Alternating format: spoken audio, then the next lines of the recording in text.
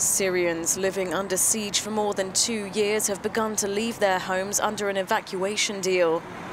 Residents of 2 rebel-held towns are being moved in exchange for transferring rebel fighters and civilians out of 2 government-held towns.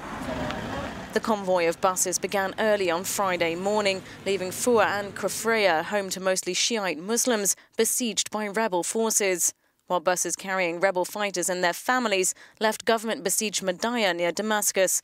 The Zabada evacuation appeared to be delayed.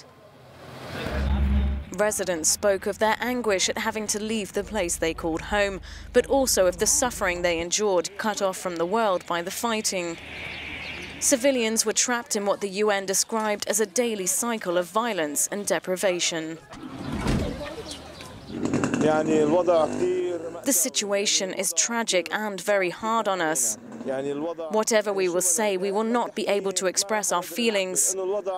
It is very hard to leave our village, our land, our neighborhood.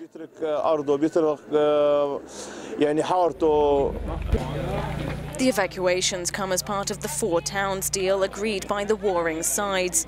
Many in the opposition view it as forced demographic change, while others claim they are simply transferring people from one danger zone to another.